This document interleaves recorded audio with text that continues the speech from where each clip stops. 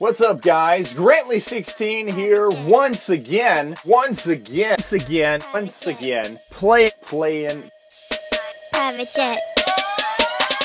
Hop on my private jet.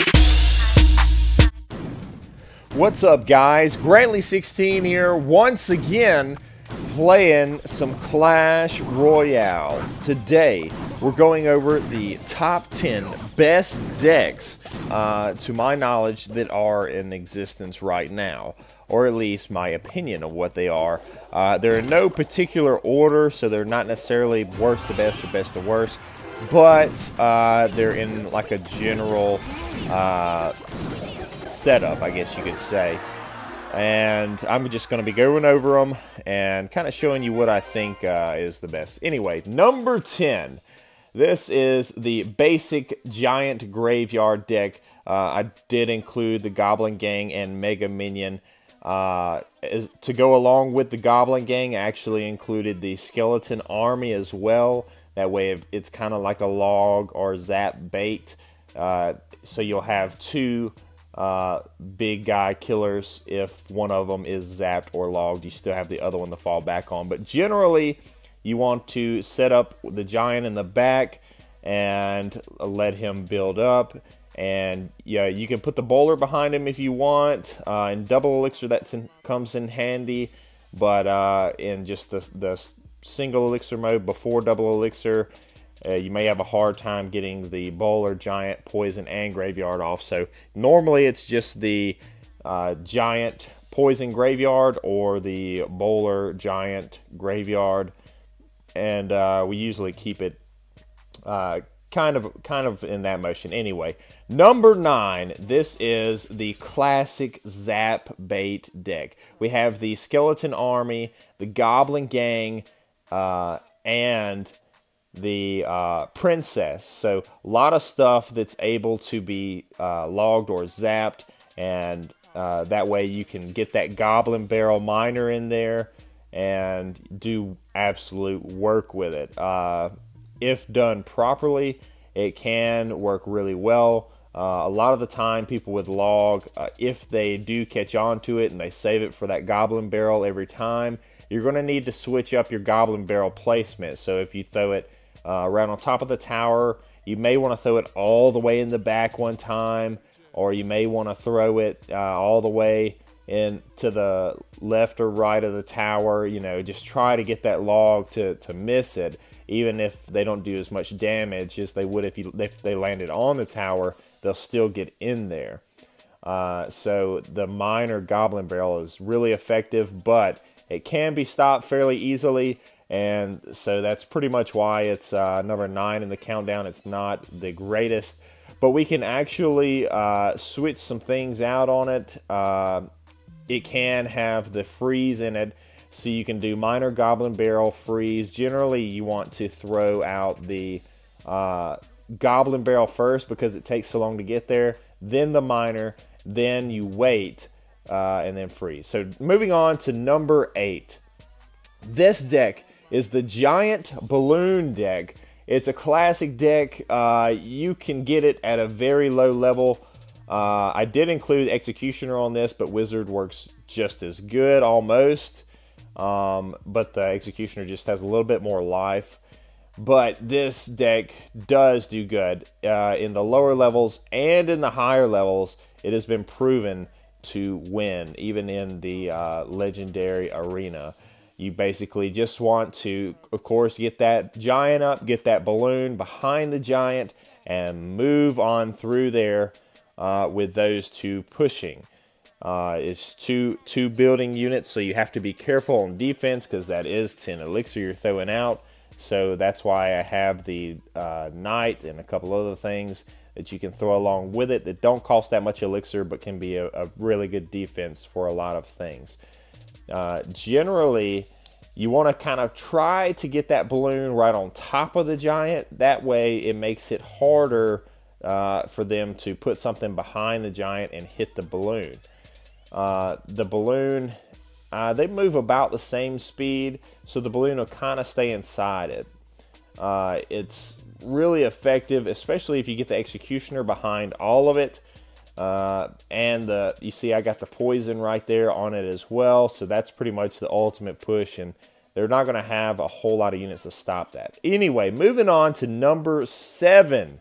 This is the Three Musketeer heal deck. You will normally require an elixir collector if you want to cycle as fast as most decks, but the Three Musketeers do absolute work, especially if you're on their side. You can put it over there and it will rate. You put the heal on it, they'll last an extremely long time. Moving on to number 6. That was kind of a short clip. This is the deck that got me to 4,000 trophies. I was at 3,500, pushed all the way to 4,000 with this deck right here. It is the Elite Barb Hog deck. Your 2 offensive pushes, of course, are going to be Elite Barbs and the Hog. You can do either or you can do both at the same time, or you can do one in each lane, whatever you want to do. Between the Executioner and the Electro Wizard, they're 2 of the best defenders in the game, in my opinion. The Executioner, of course, can hit a ton of units if they have a big build-up coming down the lane. And the Electro Wizard just stops them in their tracks, even the bigger units. And then you can use the Ice Golem to kind of distract, like I just did right there. And it completely just shuts down stuff, man. And I've also got the Tombstone in there, just in case you got a few Royal Giant guys, or if you're facing like a Hog deck that gets that one shot in every time. That Tombstone's going to help to prevent that. With the Tombstone, the Hog Rider does usually get at least one shot in, depending on how it's placed. But generally, you want to try to place it in the middle so that both towers will hit it. Sometimes it's hard to do that. The Hog Rider is finicky in this game because it will actually ignore your whatever you put out, your buildings that you put out sometimes in the game. I don't know if it's a glitch or what it is. But anyway, it does have a heavy spell, as you can see. Not a rocket or lightning or anything, but a fireball, so it's like a mid-level spell. But I really think that it comes in handy quite a bit. The Elite Barbs have been nerfed a lot, but they're still so powerful.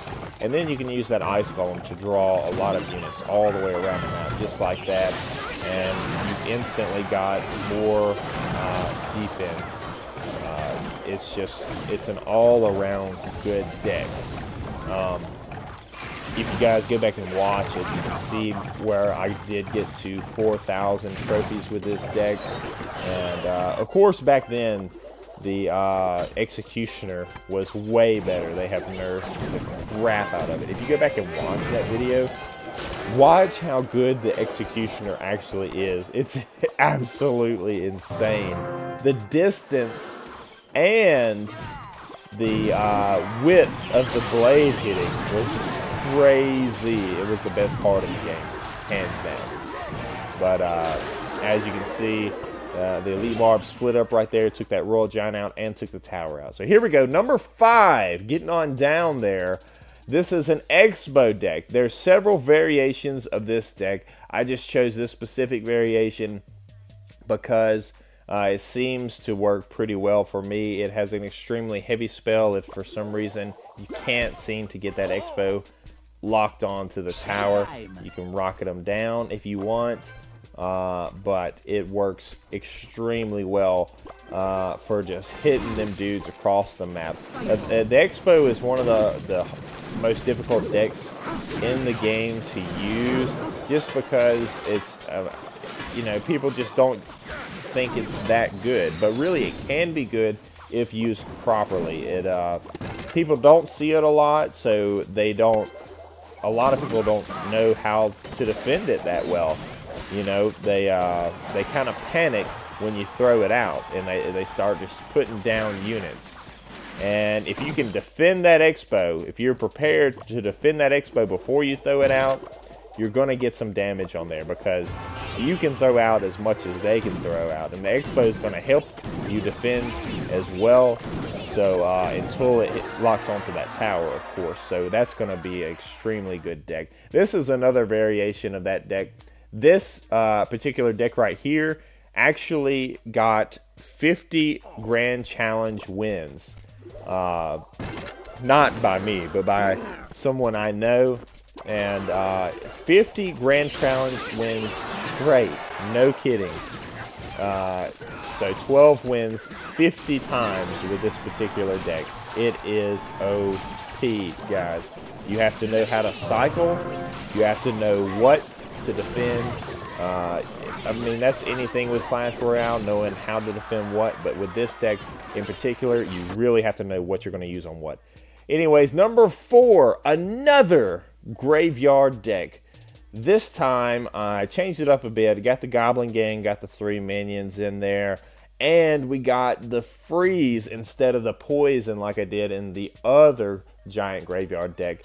So this is extremely effective. You do have to watch out for using so much elixir, because in this you will invest so much elixir, it's hard to defend after you attack. But if you do it just right, you can smoke them just like that there. They had a pretty hefty defense for me, and I was able to freeze everything. And that freeze just comes so unexpectedly. If you do it right the first time, they have absolutely no idea, and it comes as such a shock to them.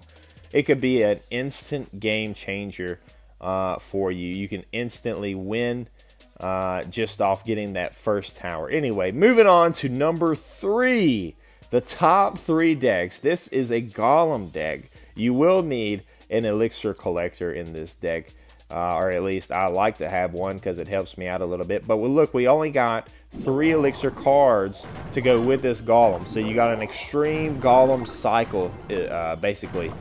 You can cycle the cards so quickly that you can just go through them like it ain't nothing. You see, it also has the bait in there, so they log that Skarmy right out of the way. Instant Goblin Gang. It's just like another Skarmy.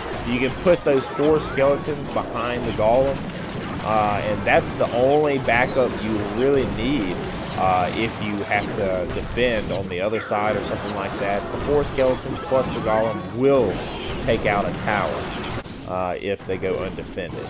So it's so effective. And I got arrows in there. I didn't have a really heavy spell, but it works pretty good. And you got plenty of air defense in it. But like I said, these cycle decks, you can just cycle so fast. Most people you face aren't going to be able to cycle as fast as you can. Even if you don't put down a Golem, you can just cycle so fast that they won't be able to keep up with it eventually. Number 2, coming in, the number 1 deck in the meta as of right now is the Lava Loon. It is the most used deck in this game right now. It is in the meta, especially the Lava Loon Lightning, the triple lava combo. If you can get that Lava Hound down, then that balloon, and have that lightning on standby, so when they throw out 2 units to defend, you take those out too. It's almost instant tower every single time. Then I've got a bunch of 2-3 elixir units with it, so that you can actually cycle just like with the Golem. You can cycle extremely fast, and they won't be able to keep up with it. But like I said, just with that Lava Hound balloon combo is extremely effective already. Then you throw the lightning out to kill anything that they throw out on top of everything. Oh my gosh, guys. It takes everything out. It is so effective. Moving on, number 1, my favorite deck, the Hog Royal Giant deck. I think it's, honestly, it's one of the best decks in Clash Royale. It does have its flaws. I mean, it's not the best against aerial decks, but it's one of the best offensive decks in the game, I would say. The most hated card, which is the Royal Giant, and the elite barbs in the same deck. Not only that, but you also have a hog. So you can actually attack with Royal Giant, Hog, or Elite Barbs. You've got 3 offenses pushing to their tower at all times. You throw the Royal Giant out, they defend it.